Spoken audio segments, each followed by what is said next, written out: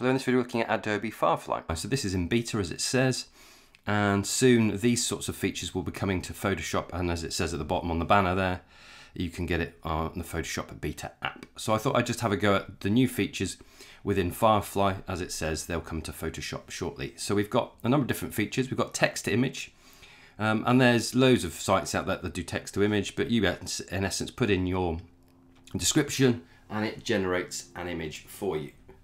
Generative fill, which is removing objects or adding new ones in from a description, and then text effects. And if we scroll a bit further, we've got regenerative color, 3D to image, and extend image, which are going to come as they go through the process of introducing them to their tools. So I thought we'd start with text to image. So we click generate. And what it does is it gives you lots of examples already, and it's got try the prompt. So you can see the sort of prompt. Those familiar with AI, it's all dependent on the prompt that you use. So the better, more descriptive the prompt, the more accurate the image you're going to get. So let's see what we can do. So let's type in something here.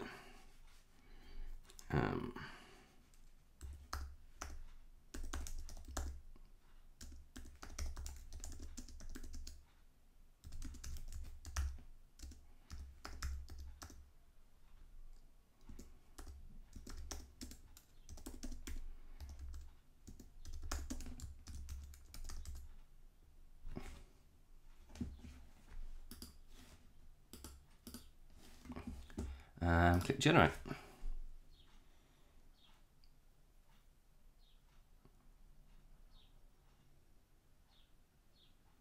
So whilst we're waiting for it to generate, you've got various features here. So you've got aspect ratio. I mean, I think that looks quite good. It's the sort of thing I was expecting and hoping for. By putting in North Wales, it gives it that certain look to it. The crumbling building and then the slate quarries behind of those. I mean, that one I think looks just amazing, and you can see you can obviously rate the result. It's all part of that learning. We can look through all of them, but yeah, I think considering that's totally generated by AI, that's quite amazing. As someone who loves North Wales and goes up there a lot, yeah, that certainly captures the ethos of the sort of thing I was hoping it would create.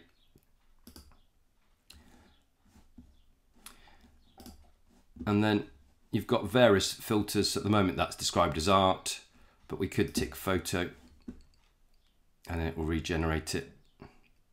I kind of like the art look, it's sort of slightly illustrative. If we scroll down further, we've got different themes, and then we've got different tones. I mean, for me, that's even more stunning, isn't it? I mean, you just look at those and they just scream North Wales, slate quarry. So yeah. Again, all completed or generated through AI. So quite an amazing tool. As I say, just scrolling down the outside edge there, you've got various colors and tones you could add to it. So we could make it black and white, various lighting, and then click generate.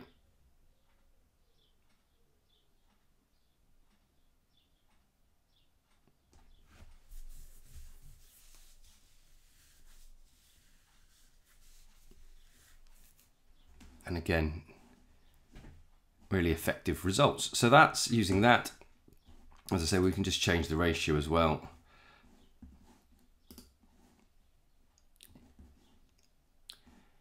But very effective. And thinking about it on an educational perspective, I think it'd be quite nice to consider it as an ideas generator. I think with all AI stuff, it's a great way of looking at, one, developing your ability and students' ability to create prompts, and writing a very specific prompt that captures the idea, and then providing them with that idea of what it is that they're wanting to create.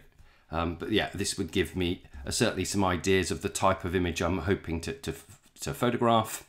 It may be that you use this to generate an image for a brief. So anyway, that's the text to image feature, and I think that works really well. Love the simplicity of the different settings on the panel there, and hopefully when that's introduced and added into its other Adobe tools, it will be just as easy and as intuitive to use. So let's just try one more feature. So let's go back and let's try the generative fill.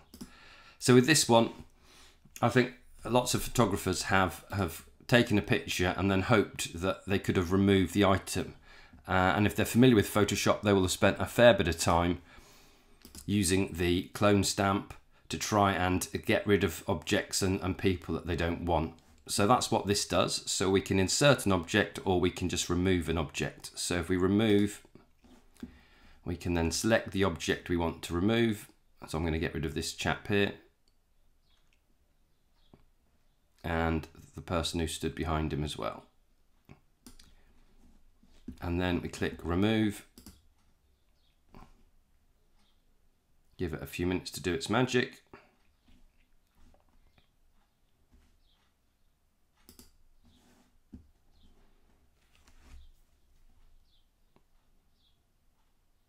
And we can see it's got rid of him. It's struggling with that guy's face. I didn't realize there's a person behind him. So we'll get rid of the person behind him as well. So we'll keep that variant and then we'll go to remove this person as well.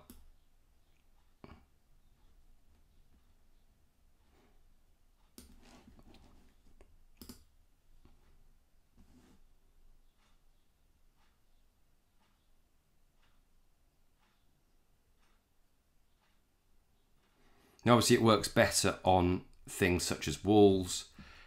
I did try another version where I'd got rid of people and it completely redesigned this car because it had no idea what the car looked like. But I think those sorts of things works really effectively and a real boon for the photographer. Just when you need to get rid of that element that you don't want, it's very easy to able to do that.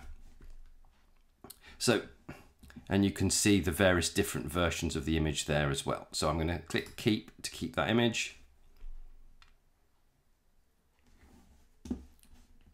And then you've got the options to download, to publish, or to copy to clipboard. So you've got those options there, and they're the same ones that are available with the text generated image. So we just go back once more and have a quick look at the text effects. So as you can see, a bit of a gimmick, but you can put in the text. I'm going to be very unoriginal and put my name in.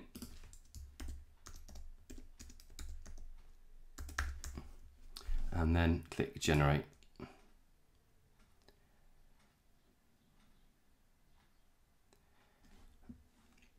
And you can see there's a whole variety of different types of lighting, but yeah, it works quite well. And you can see there's sample prompts as well listed there. And again, same sort of thing. With this, you can choose a background color or not. And then you can download it as well. So there you have it. I think exciting. I think for me, it's about ideas, discovery and application.